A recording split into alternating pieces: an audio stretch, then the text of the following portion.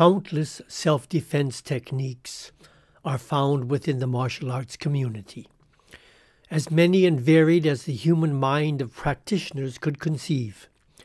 Taking into account one's size, build, gender, physical capability, and preference, different applications for parts of the body, one's personal weapons, learning to strike and kick specific areas to achieve degrees of pain and disability.